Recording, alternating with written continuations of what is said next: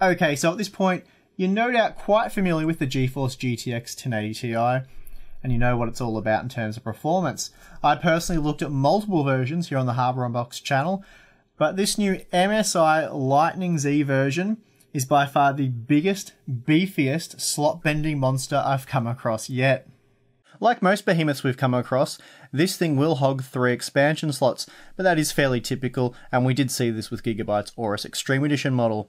However, whereas the Aorus card tipped the scales at 1460 grams, and for that I called it a porker, the Lightning Z takes things to the next level at 1675 grams. That's almost 1.7 kilos. So needless to say, it's an incredibly big, heavy graphics card. In terms of dimensions, the thing measures 320mm long, 140mm tall, and 61mm thick. Before getting to the benchmarks, let's quickly tear down the card and take a look at the design.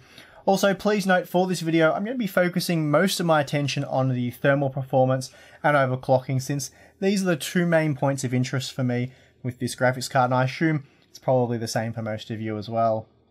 Right, so off with the backplate first. I have to say the backplate on the Lightning Z actually looks very impressive. I like the cutout vents, the Lightning branding with the RGB backlighting, and the copper heat pipe poking through those few vents. Once off, we can see the backside of the plate, and it does in fact feature a flat copper heat pipe running from end to end. Towards the middle of the pipe, a bit off center, we find a thermal pad. Actually, a pair of thermal pads, though just one of them is on the heat pipe. These thermal pads are located over the backside of the GPU, so they're intended to extract any built-up heat on the backside of the PCB that leaks through from the GPU. The copper heat pipe then disperses this heat across the backplate so it doesn't get built up. It's an interesting design, and I'm keen to try and run the card with and without the backplate to see what kind of difference it does make. Next, the massive heatsink comes off, and this section of the card accounts for 991 grams of the card's total weight. Here we find a large nickel-plated copper base, which comes in direct contact with half a dozen nickel-plated copper heat pipes. In total, there are 2 8mm pipes and 4 6mm pipes. MSI calls this their super pipe design. Basically, these heat pipes are used to maximize heat extraction from the base and spread it through the massive array of fins. Cooling those fins are 3 Torx 2.0 fans. The outer 2 fans measure 100mm in diameter, while the center fan is slightly smaller at 85mm. The fans feature a unique blade design and double ball bearings. Finally, the last line of cooling armor is a thick base plate which directly cools the memory and MOSFETs.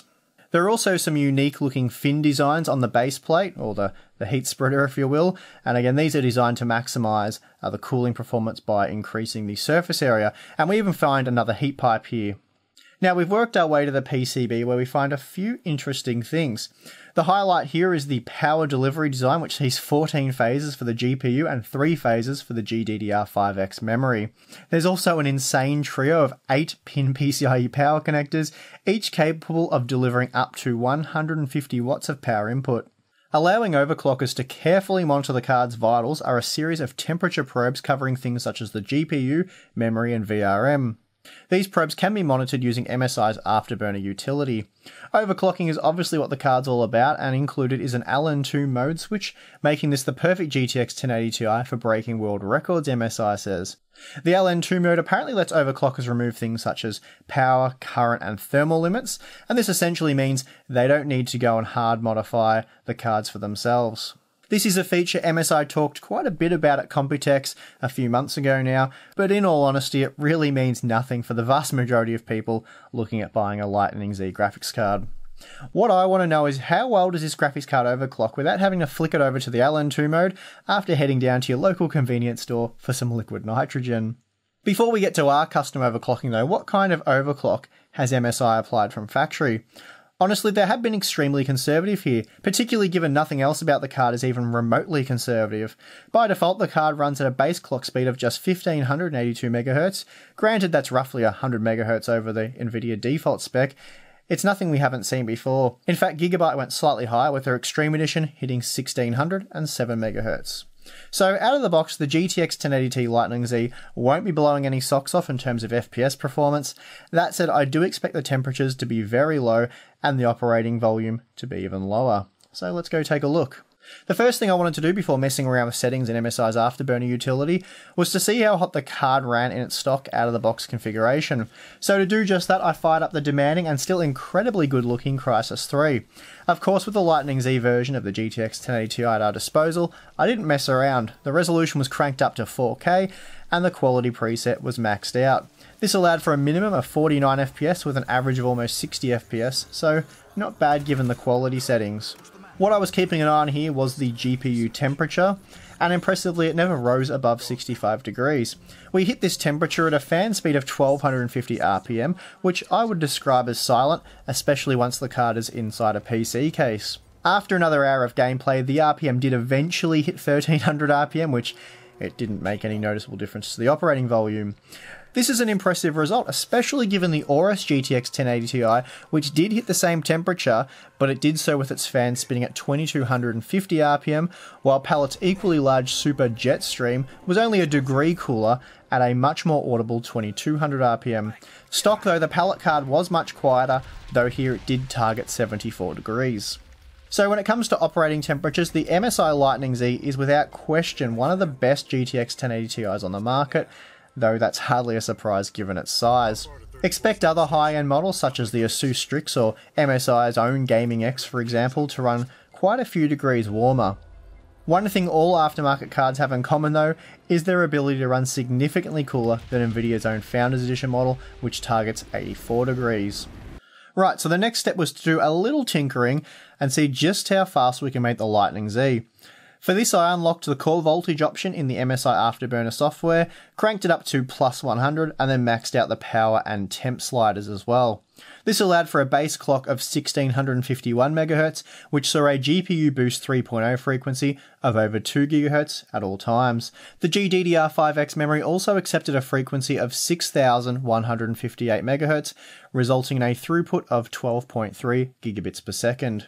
Jumping back into Crysis 3, the core clock speed sat for the most part at 2025 MHz, which sadly isn't quite as high as the 2050 MHz the Aorus Extreme Gaming managed. That said, the card did still only hit 65 degrees, occasionally peaking at 66 degrees for a second or so before returning to 65 degrees. I played around with the fan speed profile and found you could still maintain virtual silence with the card overclocked and running at around 55 degrees. Then with the fan speed maxed out, for those of you who play with headphones for example, the card hit just 47 degrees and frame rates were now much closer to 60 FPS for the most part, and the card seemed to hold an operating frequency now of 2050 MHz in Crysis 3. I also gave Battlefield 1 a shot for a few rounds and never saw the GPU temp exceed 45 degrees, again the fan speed was still at 100%, and I wouldn't say the fan was ridiculously loud either at that speed. I should also note that the VRM temps were also very low. Of course we are running the fan at full speed, but still the temps maxed out at just 56 degrees. Overclocked using the default fan profile, the VRM did touch on 80 degrees at times, but even then that's very manageable and well within safe operating parameters.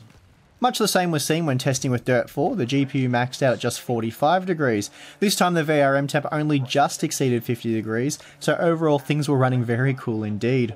Before wrapping up the temperature testing, I whipped out the digital thermometer to see how hot things got behind the GPU, that is the back side of the PCB, with and without the backplate installed.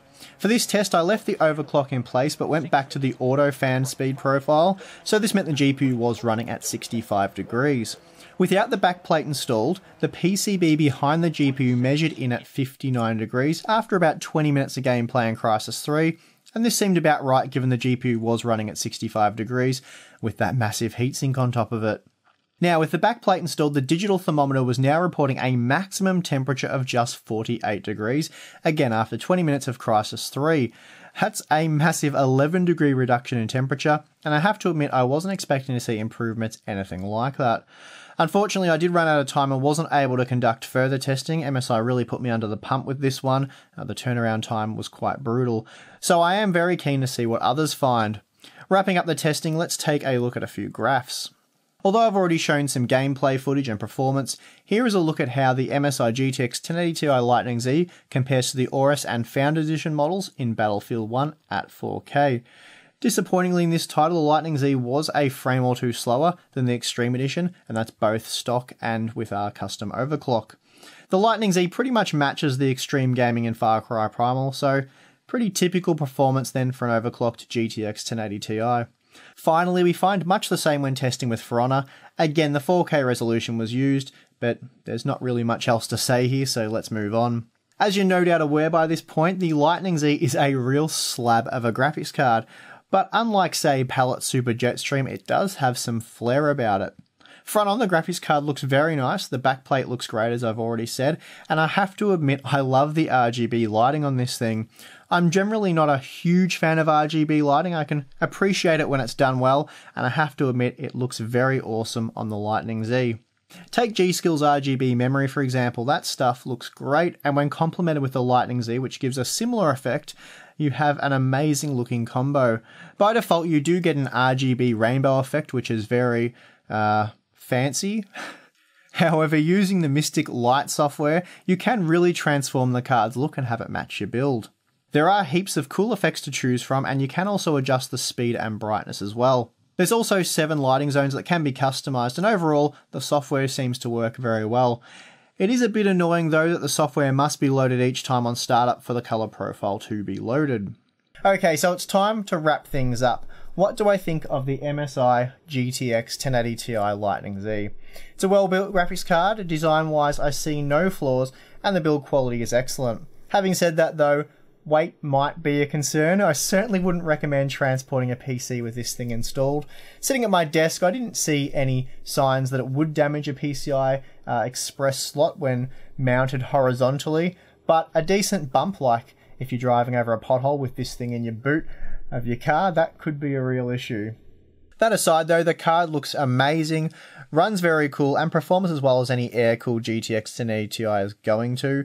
And from what I can tell, the backplate is more than just a fancy sheet of aluminium with a cool looking RGB light strip. The only problem with these extreme GTX 1080 Ti's is that they don't really overclock any better than a base model card, at least when using the stock air cooler or even a liquid cooler for that matter. The Lightning Z is, however, able to run very cool when overclocked, so that's something. In short, do I like the Lightning Z? Absolutely. Is it one of the best GTX 1080 Ti's I've seen to date? 100%. Would I own it? Well, that all depends on who's paying for it now, doesn't it? The GTX 1080 Ti has an MSRP of $700 US, and you can purchase certain models for that price right now.